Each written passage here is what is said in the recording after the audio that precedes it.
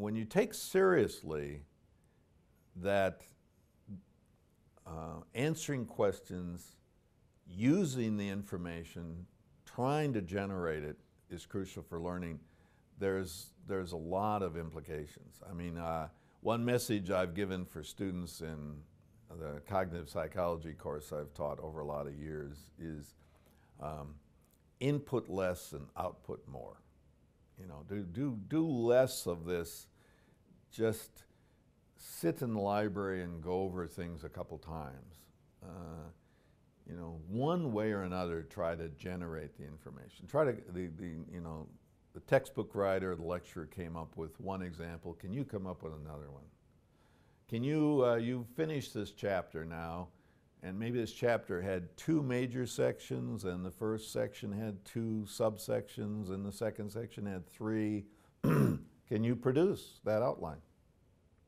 Can you set the book aside and produce how that chapter was organized? All these kind of activities produce far better long-term memory than does just exposing yourself over and over again.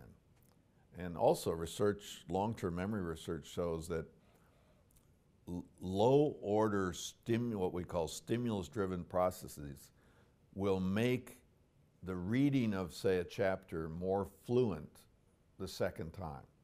Just low-level perceptual things and processes that are called priming will make reading it the second time easier.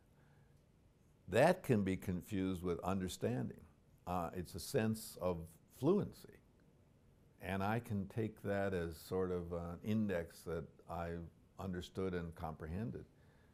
But that's using one index to predict a very different thing. You know, that sense of fluency is a misleading index if you want to assess whether you will be able to produce this information in response to a question.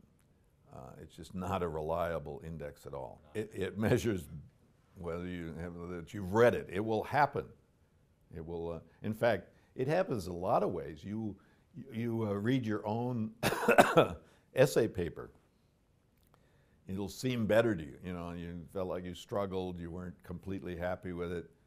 After some delay, you read through it and say, this is pretty good. And maybe it is better than you thought, but one factor will be it will read very fluently, particularly if you not only read it in the context of writing it earlier, but you produced it. It will have a fluent flow to you that won't be there necessarily for a first-time reader of that paper.